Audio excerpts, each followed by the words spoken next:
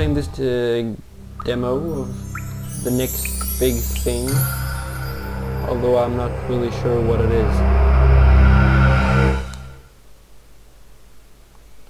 I've started a player, but I had some sound problems, so I needed to restart it, but I didn't see anything.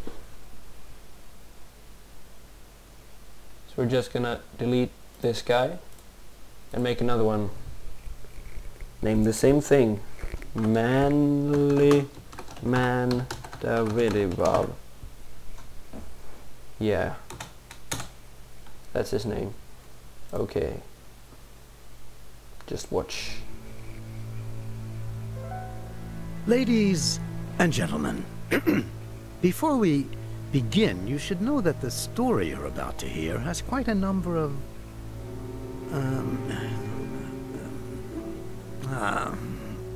well, don't say I didn't warn you.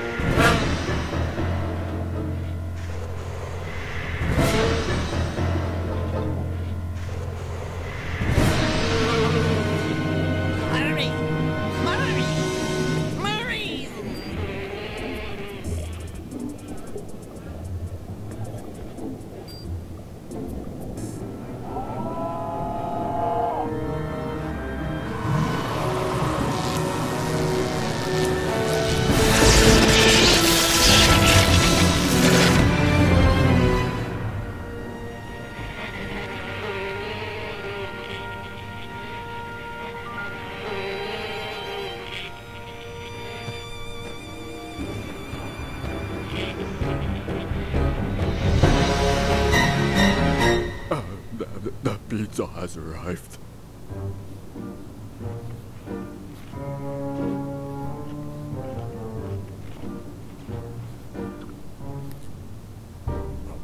He's alive. And he's hungry. Yep, needs tomato sauce. Wait a minute. The story doesn't start that way. Ah, yes. Ladies and gentlemen, Ayo, let's begin at the beginning.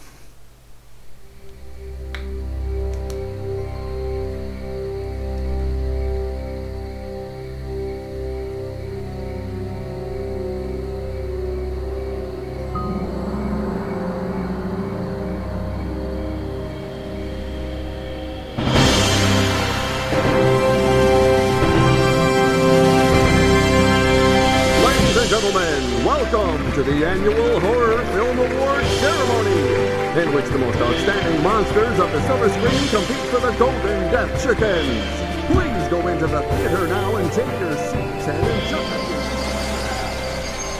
What did you just say? Didn't you hear me? Of course I heard you. Good for you. I'm not deaf. Right, just dumb. You jerk. Lunatic. Dan Murray. The boss has assigned this story to the two of us. If you don't come into the theater with me and do your part... So, you don't think you can do it alone? I think I'm more than capable. You don't say. Dan Murray, I'm going to go into that theater and write a Pulitzer Prize story by myself. You hear me? You're gonna leave me out here in the cold in the dead of autumn? I hope you freeze. How can I keep myself warm? Ayo, Dan. It was fabulous. I did so many interviews that we're gonna have to ask the boss for more space. Fitz Randolph, Professor Fly, Chrome Ha, Eva Morte, the poet, the Grim Reaper, and the short guy from Monster Without a Cause. Fascinating. Yeah, you know, the one from... hey, what's that? It's antifreeze. Dan Murray, have you been out here drinking while I was in there doing your job? That's it. The byline is going to be mine and mine alone. They can fire you for all I care. What's more, if they ask me for a shovel to help dig your grave, I'll be more than happy to help. And if... Hey, what's he up to? Big Albert. In Fitz Randall's office. That's odd. You were saying? We have to go in there. My thoughts exactly. Finally, real investigative journalism. Come on, move it. Sweetheart, my thing is sports writing. If he hits you with a baseball bat, call me. And that's how it all started for Liz Allaire. she decided she was going into that office with or without Dan's help.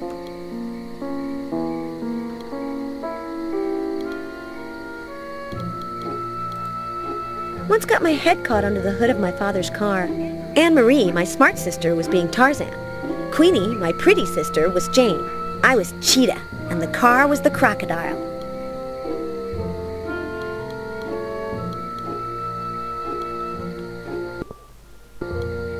Well, it seems to be kind of cartoony, like Borderlands, but it seems to be a point-and-click adventure. Or something like that. Jerk. Jerk.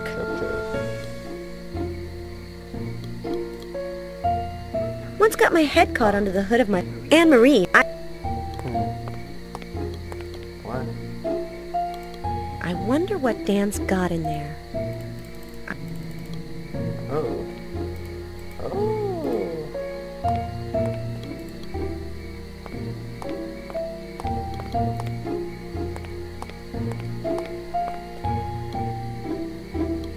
Wow.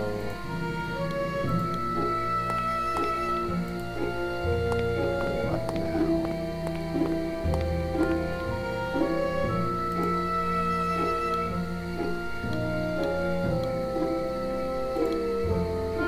Jerk.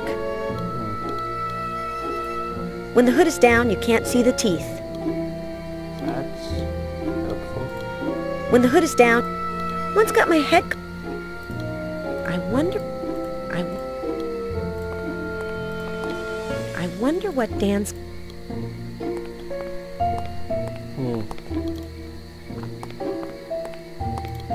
When the hood is... Wow. When the hood is...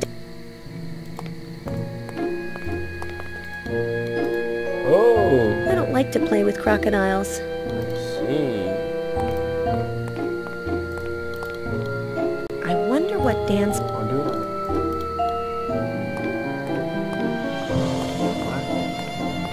What's in the trunk, Dan? For you, the unknown. Not so, because I don't want to open it. Better for you, because I wasn't going to let you. Then everyone's happy. Extremely. Good! Good. Heyo, Dan. So how are you doing? Better than you, my dear.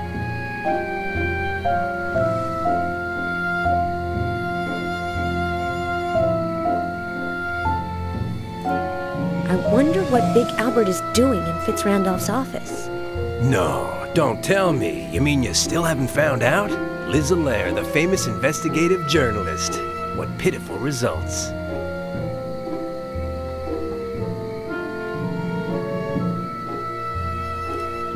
You're a real people person, aren't you?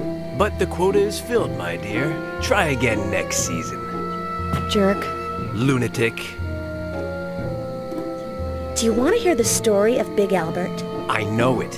I don't need you to... Big Albert, previously known as the Creature, reanimated by electroshock and assembled using body parts from the cadaver of an unlucky bodybuilder and the brain of the greatest scientist of our time. He created his own line of clothing and accessories 4 years ago.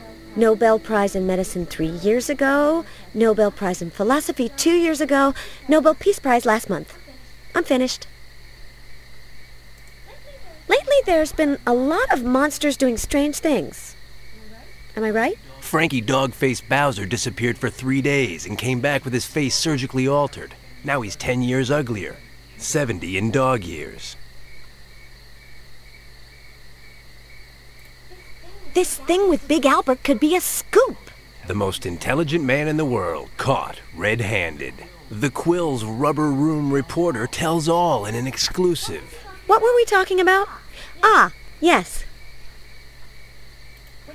When the boss finds out who did all the interviews, you're going to be in hot water. He won't find out. Liz Allaire's no stool pigeon. Or is she? Sometimes I blurt out things without meaning to. You wouldn't dare. Try me. So, what exactly did you do wrong? I met you. You must have done something wrong for the boss to take you off your beloved sports section and put you on the society beat.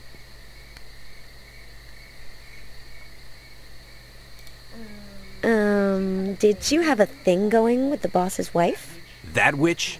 I'd sooner have a thing with anybody.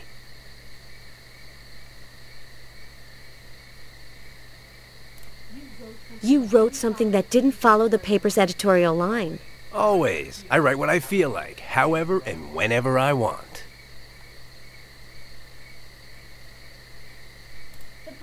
The boss is sick of your chronic lack of discipline. He's been sick of me for years. It's gotten to be his default state. Actually, I could care less what you did. Fascinating. Careful with the antifreeze, it makes your complexion look all pasty. A jab to the left, it's pumpkin punch. A jab to the right. Have you been drinking antifreeze? No way. I just rubbed a little on my face. It was cold. I hope you freeze.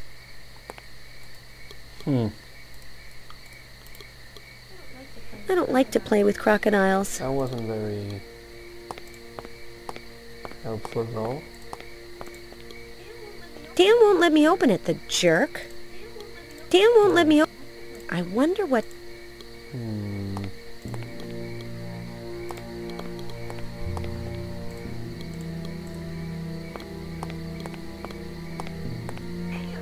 Ayo, Dan! Better than...